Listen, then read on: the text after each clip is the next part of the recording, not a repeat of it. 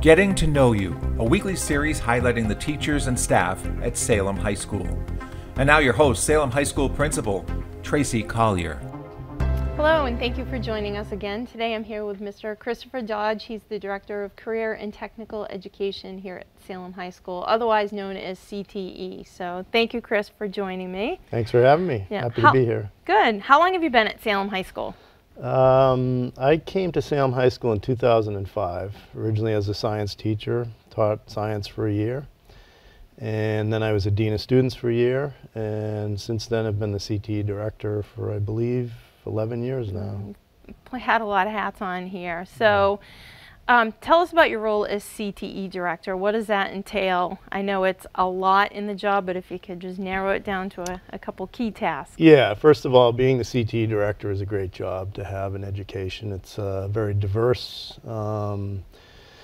set of programs, obviously, so sometimes I feel like I oversee 15 different programs versus, you know, math or science or something like that. And just the nature of CTE, the students that we have, their strong desire to be there makes it very rewarding and just a really cool place to be. So what are some of the programs in CTE for those people who don't know the types of things we offer? Yeah, so we have 13 different programs. I'll run through the list if you want. I might miss a few, but we one of our recent accomplishments is adding a cosmetology program. Historically, we had 12 programs in areas like automotive, carpentry, TV and media production, business, marketing, health science, culinary arts, engineering, biomedical science.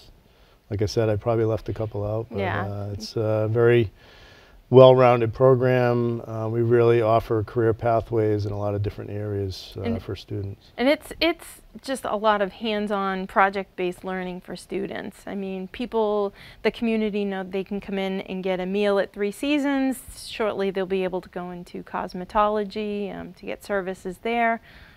So it's a different kind of learning. Yeah, it is. We try to sort of emulate what students are going to experience in business and industry, try to replicate a real-world work environment. As an example, you mentioned culinary arts, operating a restaurant or automotive shop that emulates, you know, a high-end repair shop or a dealership that they might experience, and students assume different roles within that, whether they're working the service desk, the parts counter, or acting as a technician, or carpentry students going on site and doing projects. So it's real-world, authentic learning, which is really a nice fit for me because my education style is very experiential. So. Yeah. So, and I know a lot of the teachers that are here, they're not just teachers, but they're from industry. They've worked in that field, so they bring a different set of skills. I think they bring a unique perspective. Quite often a classroom teacher has gone through a teacher prep program in college and then gone right into teaching and not necessarily had broader work experiences, whereas our CTE teachers have worked in business and industry, so they bring sort of that unique experience to the students, which is really important in passing that knowledge on. Yeah. But you're pretty involved at the state level for CTE, so can you talk about what your involvement at that level? I mean, CTE, I know you're always advocating for those programs, but... Right, so I think it's important to know that career and technical education is funded both by the state and through the federal government. We receive federal grant money each year to fund our programs, and that money is allocated in a variety of ways, whether it's professional development or equipment or you know, different special populations that we have to cater to. The state is supportive in terms of providing tuition and transportation money. We are a regional receiving center for schools like Timberlane and Wyndham, so our population is broader than just Salem students.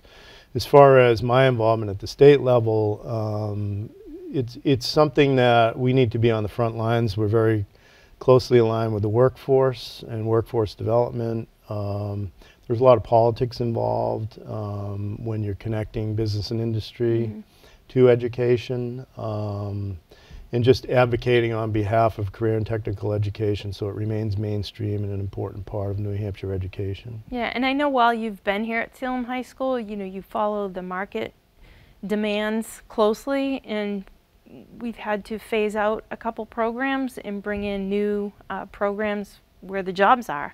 Yeah, so we need to remain relevant, as you said, with the workforce, and that's really our mission, is to provide a skilled workforce for New Hampshire. And beyond that, not just necessarily New Hampshire, but certainly our target is to keep our students in state and really fuel the New Hampshire economy. And we listen to our business industry partners. We listen to, every program has a program advisory made up of post-secondary and industry professionals.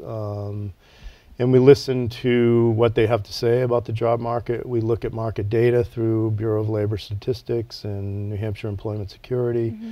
And it's just a continuous dynamic process to make sure that we're meeting the needs of the students and the New Hampshire workforce. Yeah, I know, our program here at Salem, thanks to you and all your efforts, is really the standard for the state. It's unbelievable opportunities that our students have, and part of that is the new building that we have. And I know you were really the one who kind of got this ball rolling. Can you tell us about the money that we were in line for and why we were bumped? And yeah, so New Hampshire's been very good about maintaining the CTE centers, and they're on a 25-year renovation cycle. And right around the time that we were coming into the queue, as we say, a couple other schools just weren't ready to step in, and we had an opportunity to do that. There were some challenges through the capital budget, certain requests that were in there. We had to elevate what our needs were, and certainly had a lot of support in Concord to do that. Some of our local political leaders were instrumental in helping that along. And just, the school board and the superintendent recognizing the opportunity, and as an opportunity in a broader sense, not only to renovate the CTE Center, but really recognizing the needs of Salem High School proper, and just looking at it as the ideal time and opportunity to do a comprehensive project as part of that. well, and I know you've, for the past 6 years, been working very hard, and it's beautiful. You beautiful. as well. I know. Thank God we had each other. We were partners through this, and I think it turned out well for us.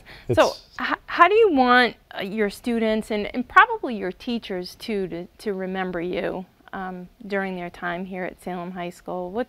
If they could say one thing about you, 10, 20 years down the road, what would you want them to say? I think just that I was an inspiring, dedicated leader, someone who deeply cared about the success of the students in Salem and providing them with those opportunities to advance themselves and be successful in life. Yeah, well, I think you're on your way to that. I know we met Angela Valley earlier, and she, couldn't say enough good things about being here, and she's only been here for a short time, but she really feels supported already. That was one word she said. So, well, she's a good one. Yeah, she really is. I was excited to have her. But thank you for joining us, Chris, and we will see you next time. Thank you for joining us. This has been a Salem School District Media Services presentation. Watch this and all SSD media programs anytime on any device at ssdtv6.com. For Salem School District Television, I'm Marty McHugh.